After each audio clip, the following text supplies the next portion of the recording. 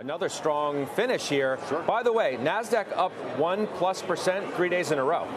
Yeah, I mean, clearly it's been a pretty powerful rally off the low a couple days ago. And it's been led by technology.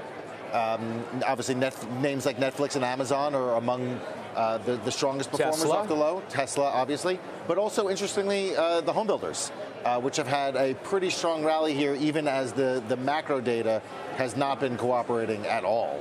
Is it justified? So the question I asked at the very top of the show, is this move justified? Do you believe it? Yeah, well, I mean, listen,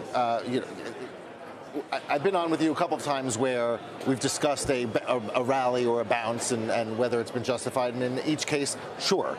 In most cases, what we'll call bear market rallies are 10, 11, 12% off the lows. And in that sense, if that's what's happening now. So you still think that it is a bear market rally rather than something more significant? As, by the way, we just showed the S&P 500 knocking on the door of 4,000. Sure. Finishes at 39.99. Yeah, Let's see in the settlement here if it even ticks to 4K. But it's just emblematic of the move that we've had. You're not willing to say that it's anything more than a bear market bounce. No, I'm not. Well, first of all, at the risk of creating a headline on CNBC.com, like we could bounce up to 4,100 or 4,200, something like that. That would be perfectly in line with history. Last time I was on, I said we could bounce up to 4,400, and we immediately went straight down thereafter. Like that's what bear market rallies do.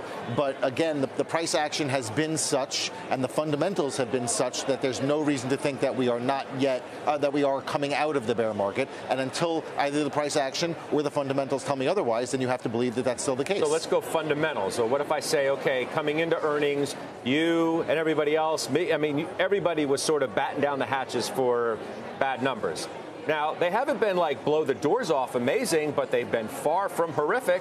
That's one thing. Sure. Economic data, not great. Not you got great that again all. today. Philly Fed, the Conference Board leading economic indicators was ugly too. So we're sort of, the yin and the yang of where we are, what all of that means for the Fed. But at least we have earnings that aren't completely falling out of bed, and that's one of the reasons why the market has been able to do what it's doing. And I agree with that. And admittedly, when you go through the 20% of the S&P market cap that's reported thus far, still a small portion, commentary is mixed. You have some of the transport logistic companies that have reported that seem to suggest that things are generally okay. You have Bath and Body Works, which pre-announced not very good numbers at all and had fairly negative things to say. So I don't think you can come out of this and say everything is on the up and up. But I also think clearly it hasn't been thus far as bad as perhaps I would have thought. But there's still a lot of room to go here. We've got several more weeks of this.